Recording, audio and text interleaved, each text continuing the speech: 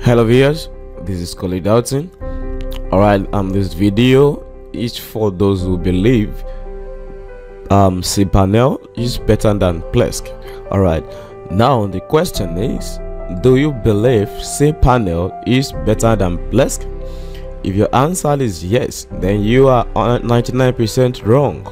Watch as I explore the crazy features of Plesk Obsidian in a well-prepared and dedicated Linux server by me. Alright, so we have a dedicated server and a very high spec dedicated server. We paid for Plesk Panel, and we configured and tweak the server, and I have been using Plesk Panel for close to 2 years now, and I can tell you that Plesk Panel is very better, and in terms of application, in terms of heavy apps, in terms of RAM, in terms of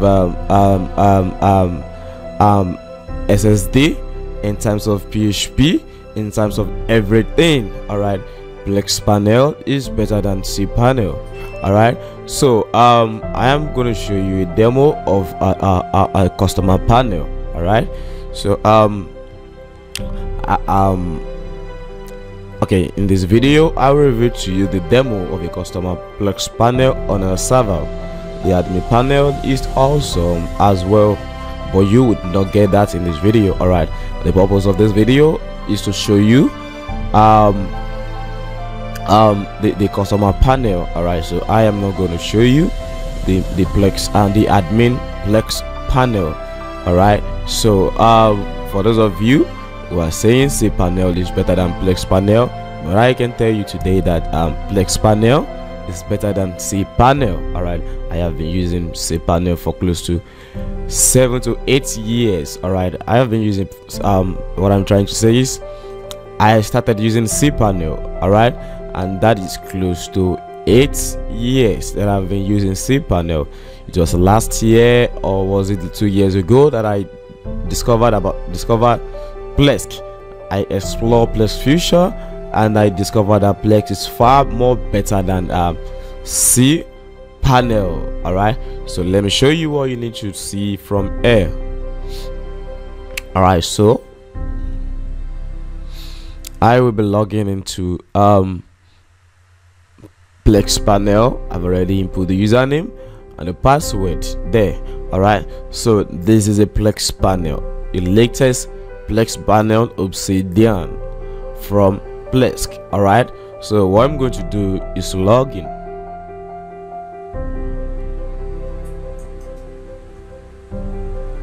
All right, this is the customer preview panel. All right, this is the customer panel, not admin panel. All right, so as you can see, demo tutorial, call it demo net. All right, so we have you can add domain, you can add subdomain. Okay, let's quickly explore service or content. As you can see, we have add more domain. All right,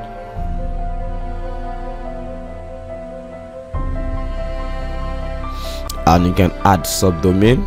All right,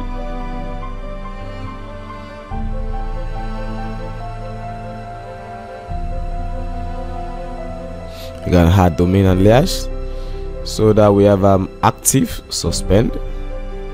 You can even suspend a website yourself. All right, so we have the website. All right, so we have the file manager, we have the mail, we have the database, we have the WordPress. You can even install WordPress without software coolers. So then we have web hosting access. As you can see,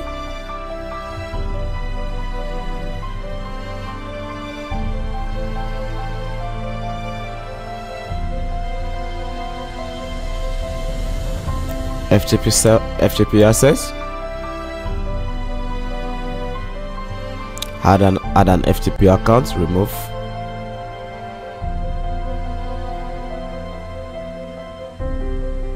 We have the hosting access, hosting settings rather.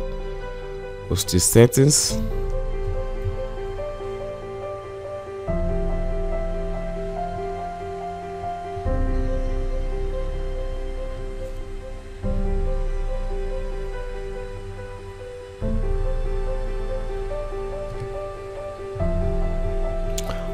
We have PHP Composer.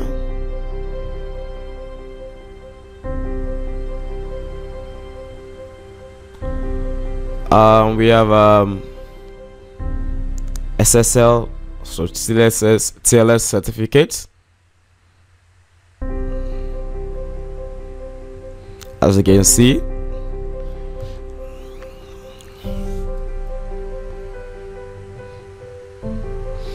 we have GIT. All right, we have PHP settings. You can select the type of PHP version you want to use. We have up to 7.3.10. all right, so then run as PHP FMP application, run as fast CIG application. We have the memory limit, the mass execution time, the mass input time, the post mass size, upload mass file size, and we have a lot of settings here. All right, so if you want to change your settings, you click on apply.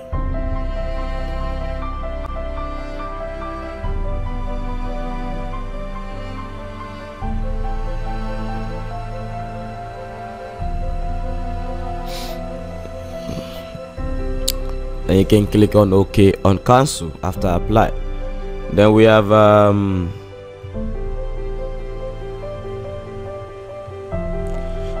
Node.js, we have Ruby, we have Apex and NGINS settings. All right, we have applications, we have file manager. As you can see, file manager, very awesome.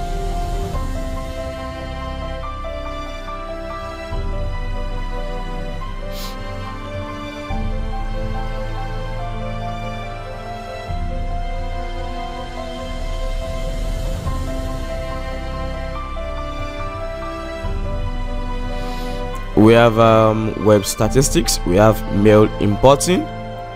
Okay, let's check web statistics.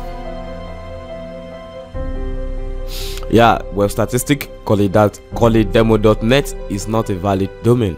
All right, I am here to register this domain because I just make it a demo. The domain is yet to be registered. All right, this is just an invalid domain. That's why you are seeing this kind of troubleshooting, or that's why it's saying it can connect to server. All right, this is just a domain that is yet to be registered. All right, just a demo domain. And we have mail importing. Import mail messages from other servers via IMAP. All right,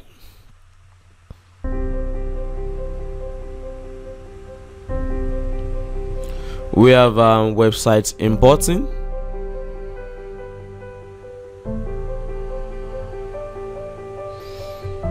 All right, website importing, we have website importing, username, password, speed up file transfer by using WebStream Beta when possible. All right, as you can see, so many things you can do with Plesk Panel. And we have web statistics, SSL TLS, we have DNS settings. Yeah, as you can see, DNS, very awesome, very awesome, very awesome. You can disable a DNS, you can add record, you can reset to default, you can remove a DNS, you can make a DNS master or slave.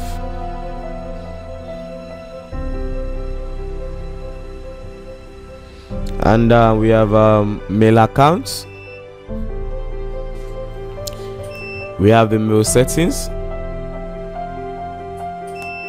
We have the mailing lists. We have the outgoing mail control. We have the email address, as you can see. Create email address. Email address, you can create email address. External email address. Confirm password.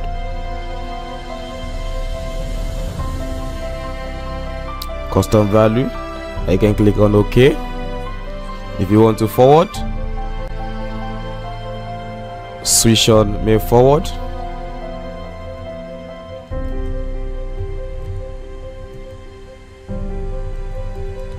If you want to forward a message, received from the email address that you are going to create here, so you just click on forward, you activate forward. You can input as many as possible.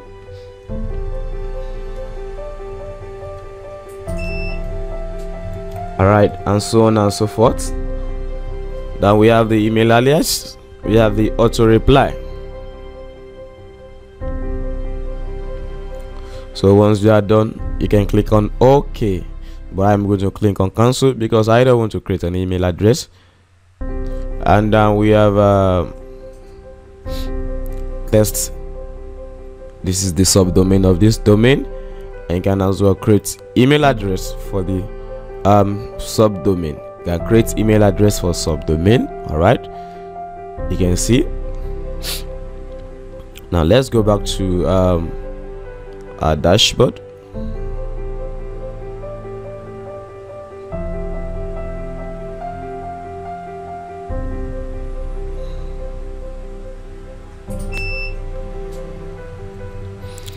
And we have mail settings. You can click on mail settings. As you can see, webmail, you can send around COOP or odd. All right, you have a lot of settings you can do here. SSL TLS, if you have one here, because we are here to activate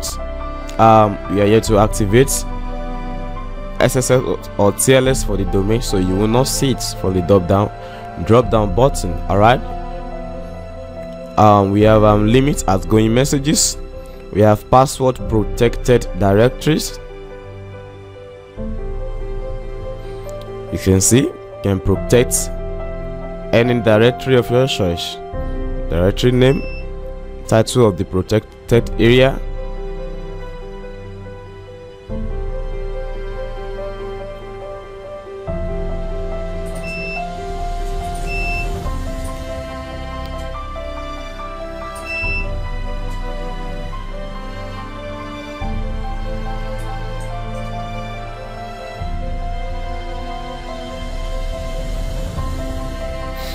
All right, so we have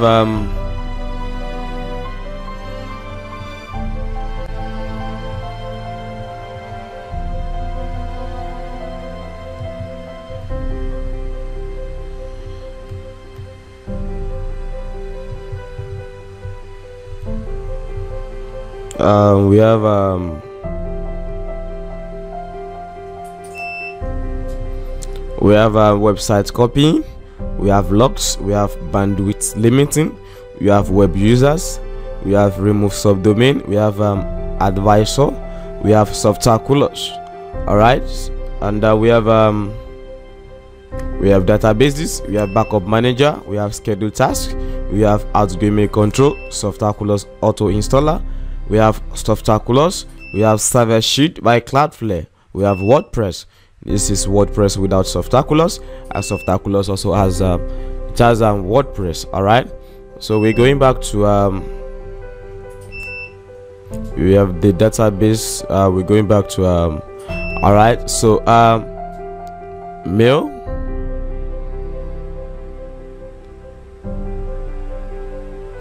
my network is slow. We have applications, we have files, we have databases, we have statistics. As you can see, we have statistics, we have users, we have you can create user accounts, user row, Okay,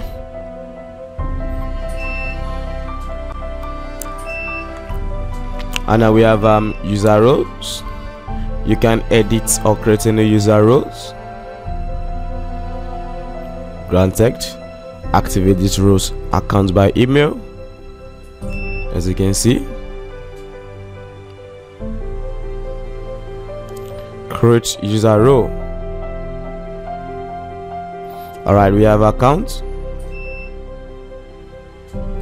my profile, backup my account and website, backup website, additional services.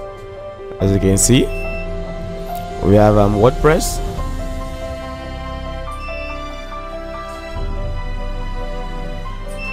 install, import, scan, update, detach, remove. We have SEO toolkit.